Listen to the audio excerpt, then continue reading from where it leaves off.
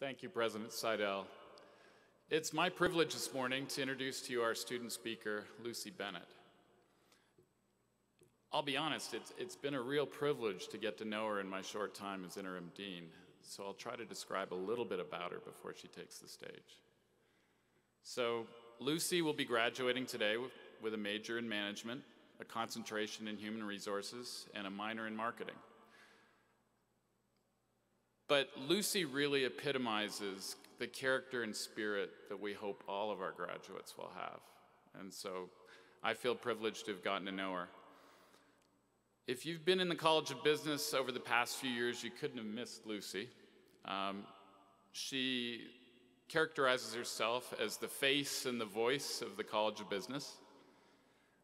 I think she's right. She's been involved in all sorts of activities. She's a member of the Ethics Club, a student wellness ambassador, club sports, and she's served on our College of Business Advisory Board as our undergraduate student representative.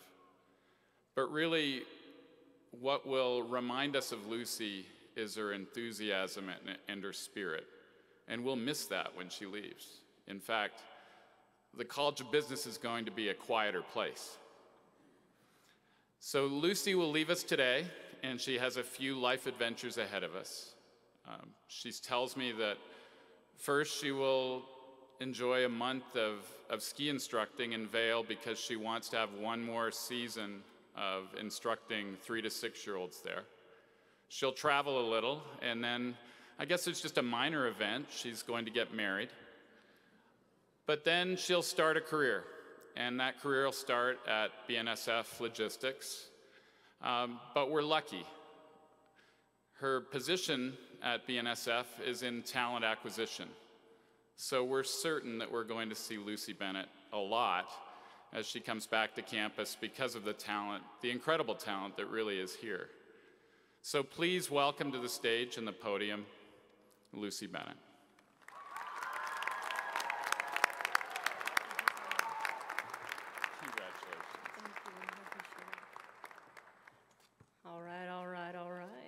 Let's get this party started. I gotta find my speech.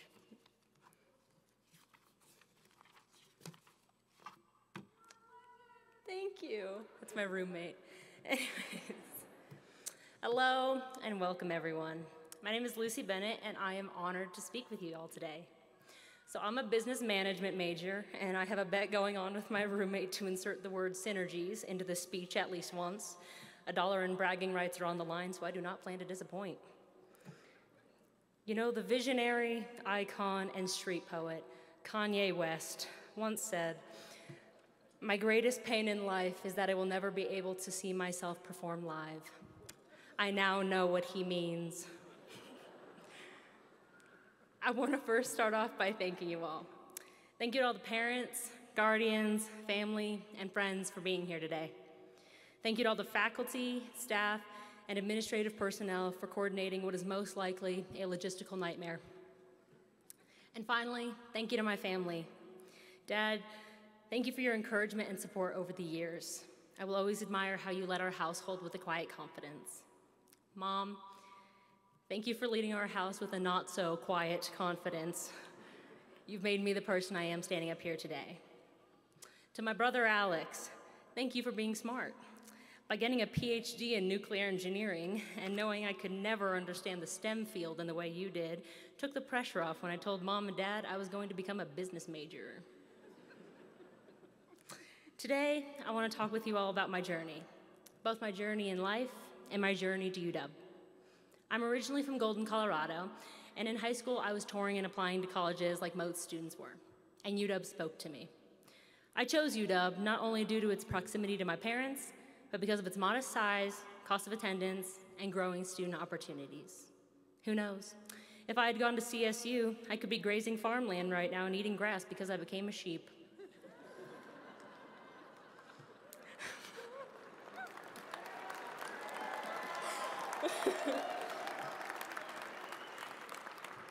Instead, I chose to become a cowboy. Entering college, I was riddled with fear and anxiety. Had I made the right decision? Would I make any friends? Was this where I was supposed to be? I've been trying to find the answers to these questions for most of my life. Not being able to identify and figure out who I was led to problems early on in life.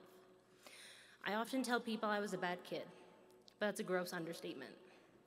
Since Vanderhoof Elementary School in Arvada, Colorado, I had a record of having a disruptive attitude in school. Not listening to teachers, hitting students, getting sent to the principal's office, and barely passing my classes. Even in elementary school, I was getting C's in classes like gym. So we're all thinking it. Who cares? What does it matter? Because what was my impact on the world?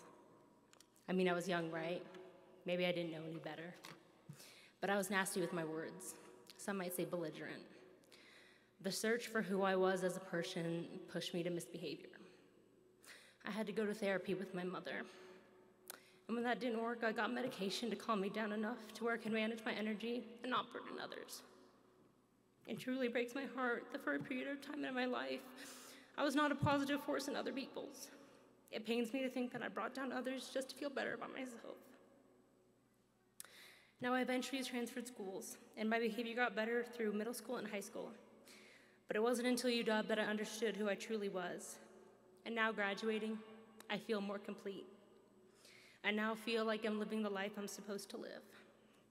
The person who walked on campus 3.5 years ago is not the same person standing up here today. My time at UW has taught me many things. Grit, perseverance, cowboy resilience, confidence that has made me love and celebrate life. My time at UW has taught me forgiveness and letting go. I stand on this stage still remembering, but slowly accepting the person I was. And I can't change the past. But ever since freshman year, when I stepped foot on this campus, I've been on a journey to reinvent myself and discover who I am, what I stand for, and what my impact on this world will be. Now, I haven't shared my behavior problems with most people. I've alluded to it or I've joked about it, but I didn't really acknowledge it, thinking that maybe it didn't really happen as badly as it did. But it did happen. And my time at UW has made me realize that my path and my journey through life is not constant, and my past actions do not define my future success. I've leveraged the parts of who I am that people used to be repulsed by, my loudness and obnoxiousness, and it makes me successful at building connections with other people and creating synergies.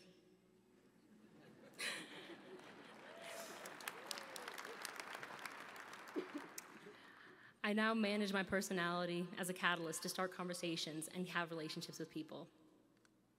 Education is beyond the classroom.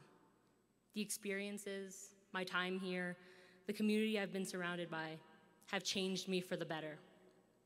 And despite accidentally punching the director of our new sales center in the face while we were playing a friendly game of basketball, I have gotten less aggressive. As I was preparing my speech, I did what most college students do, and I Googled the best commencement speeches and picked the top 3 results. One really inspirational speech by Jacqueline Marston really resonated with me. She said, "We gain the most value when we go the furthest." So to use school as an example, while going from an A- to an A+ is certainly admirable, the student who went from a D- to a B+ has a lot to say as well. And that kind of describes the person that I am, and I was, the person I'm still becoming. So what's next? Who's to say? I'm currently in the process of moving. My landlord is a wreck, and the only thing I'm not selling is my cat. But I will continuously reinvent myself. I might learn how to play piano or take dance classes. Again, Kanye West said it best when he uttered, "People always tell you to be humble, but when was the last time someone told you to be great, to be amazing, to be awesome?" I ask that of you today. Ask yourself, what do you want to do? Who do you want to be? And then do it. Manifest it. To parents and guardians, lead by example. Are you someone that you're proud of? It's never too late to reinvent yourself. Students, remember this. In heaven there is no beer, so drink it here.